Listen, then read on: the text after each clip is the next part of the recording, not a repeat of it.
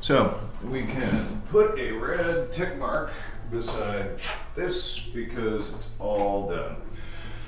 Alrighty, on to my least favorite part of the course, the general policies. This is on page 2 of your syllabus.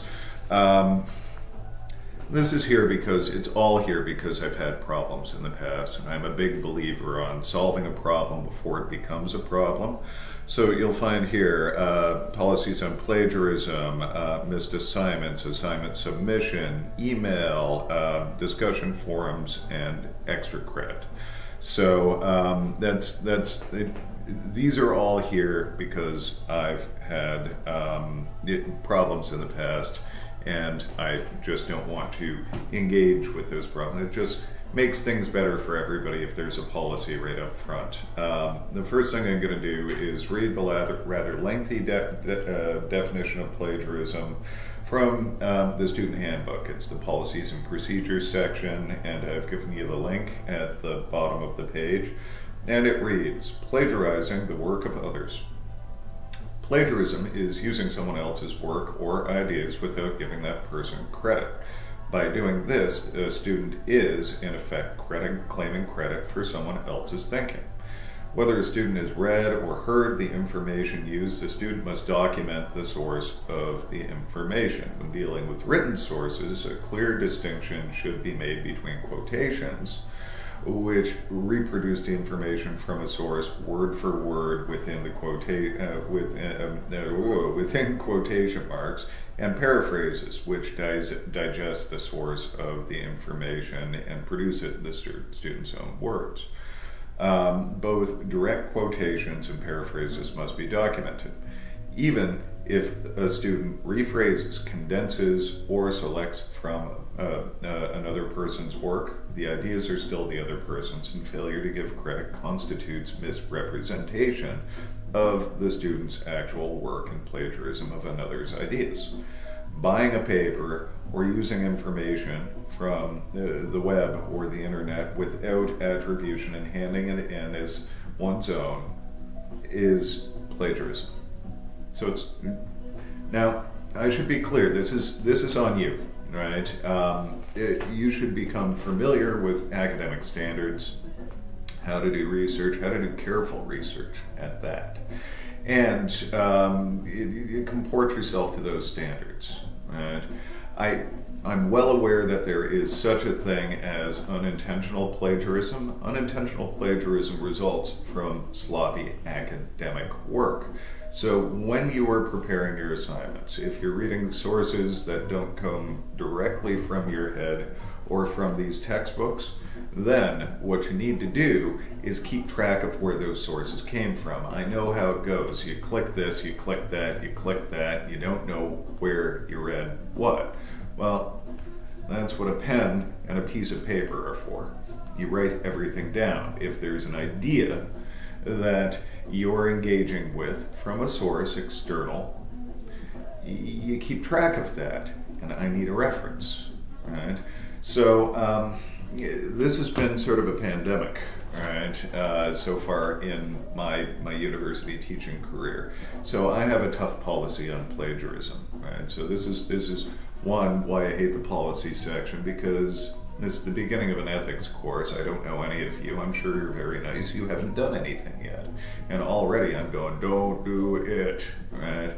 As though you've done something. It turns me into a prosecutor and you into the prosecuted even before any sort of nefarious deed is done.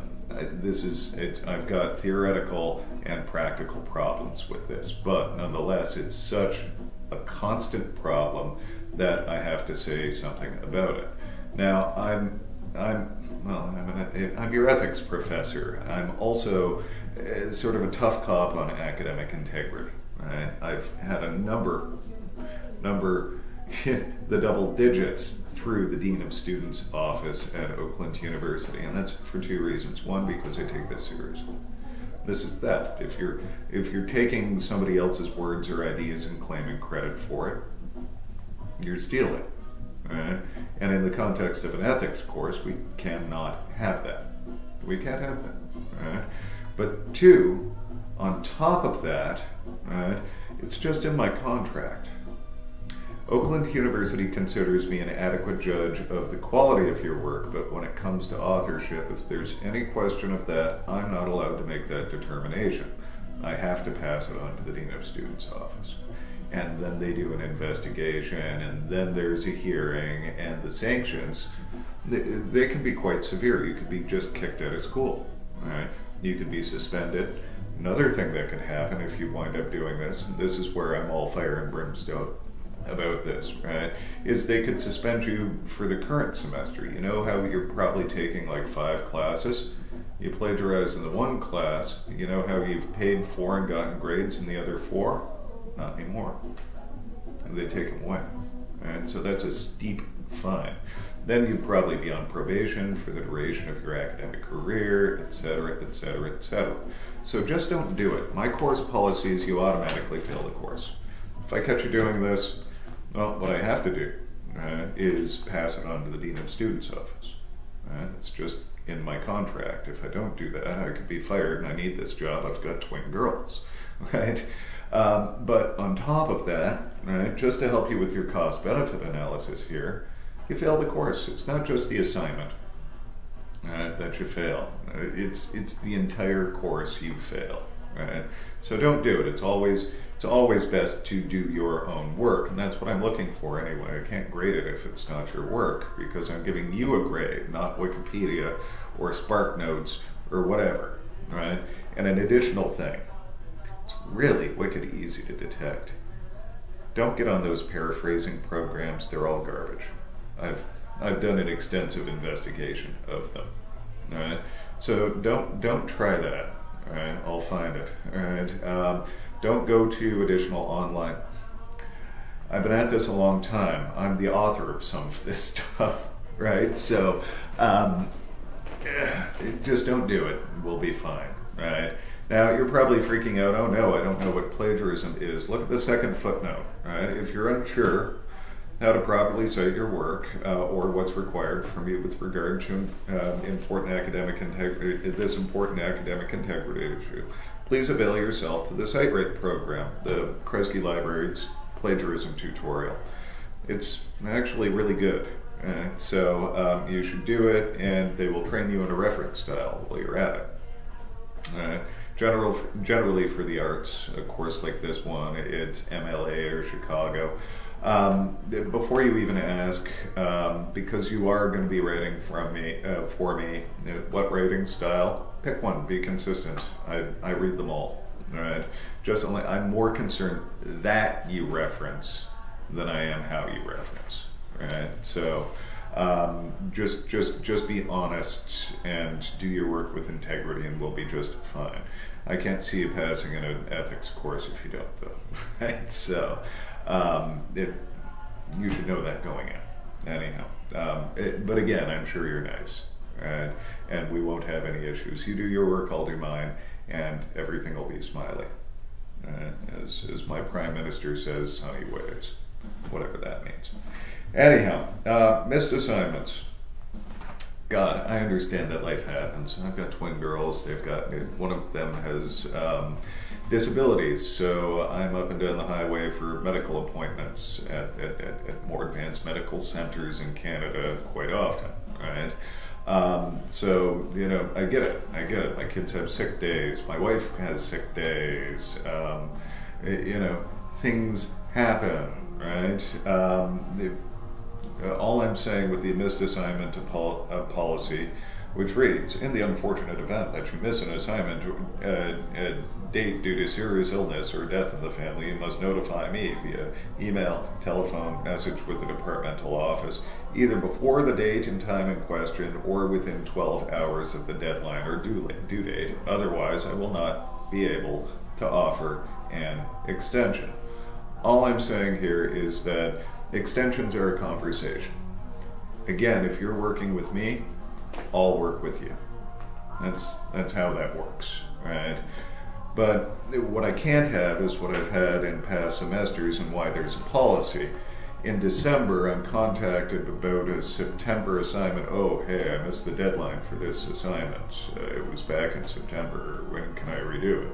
No, it's too late. The course has moved on. You've had assessment keys. You've talked to other students in the class. They've had feedback and that sort of thing. Plus, you've had a ton of time to do the material, and the rest of the people did it in a timely manner. That's not fair to anyone, including me, because then I have to go back and grade it right when I don't have to go back, had time to go back and grade it. But if the sky falls, right, if life happens, you let me know, and I will be forthcoming with extensions, right, of the reasonable sort. You're not getting a 3-month extension out of me, though, right? So that's why that policy is there. Assignment submission, every now and again, right, I get a student that says, oh, I swear I uploaded it to Moodle, but it's not there. I don't know. And, well, I don't know. It's your responsibility to get it to me. If you're not sure it uploaded to Moodle, email it to me. Then I have it 2 ways. Right? And then that way you're sure I got it, I'm sure I've got it, and then it gets graded in a timely kind of way. Right? The second thing I'll say is every now and again it happens. Socrates Aristotle exam. I click on it and it's a lengthy write-up about something from William Wordsworth. And while I like William Wordsworth and enjoy reading about it, right, it's not a response to a Socrates Aristotle exam. Make sure you get me the right file. Right? Make sure it's the complete file, because when you submit it, getting it to me is your responsibility. Grading it and offering commentary, that's on me. I'll do that. Right? You'll find I offer pretty good commentary.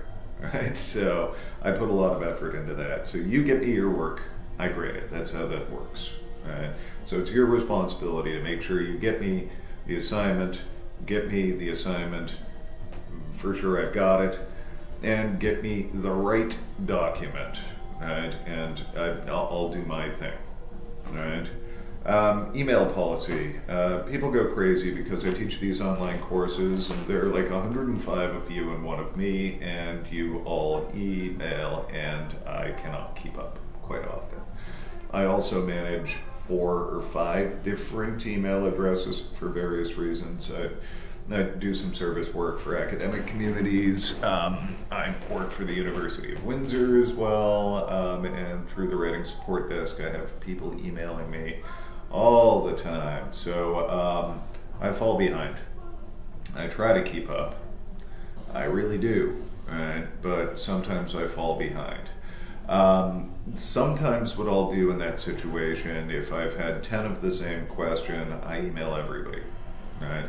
If there are 10 of you with that question, there are probably 50 of you with that question. I'm not ignoring you, I'm just trying to be efficient and help everybody.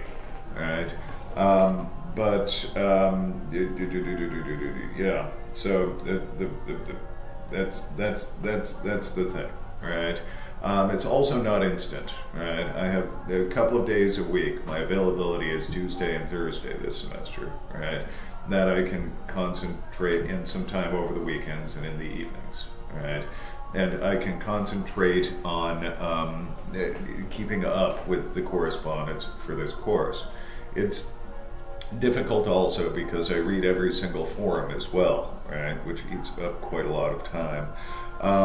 But I understand I'm doing my level best to keep up with absolutely everything. If there are important things that I need to be abreast of, send me a second email. I don't get upset when I get a second email.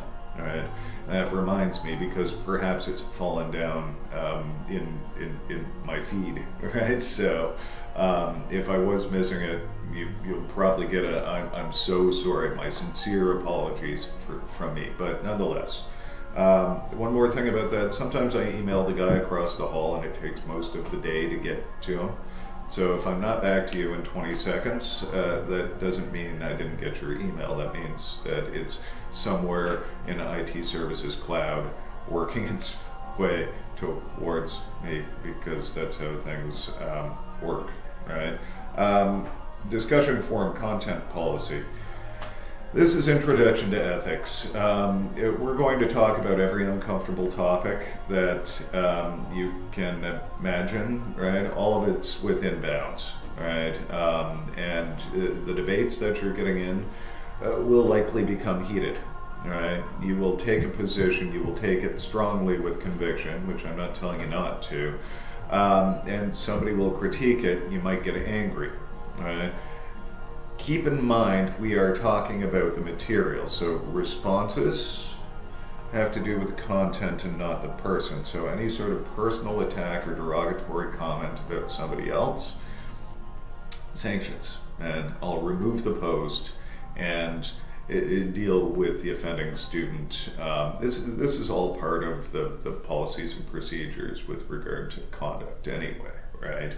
But I've simplified it. Keep it classy, keep it topical. Those are the two principles, right? The idea is that you're talking about ideas with people who are also talking about ideas. You have no idea how valuable a resource this is. God, if I could get people to talk about ideas with me, right? But